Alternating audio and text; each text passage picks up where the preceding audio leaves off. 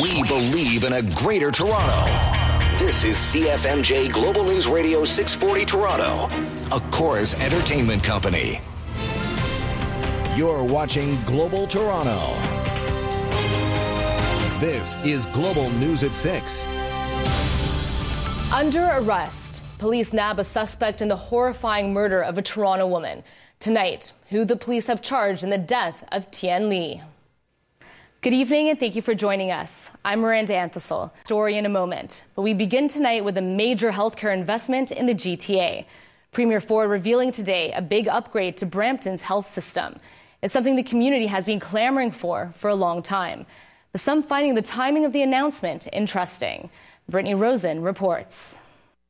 With these investments, we're putting the health of Ontarians first and building a stronger and more resilient healthcare system for the years to come. 250 new beds, an expanded cancer care center, and a new 24/7 emergency room here at Peel Memorial Hospital, all part of the government's pre-election promises to Brampton. And it's unfortunate previous governments have ignored Brampton for many years. We aren't ignoring Brampton anymore. We're building a new hospital.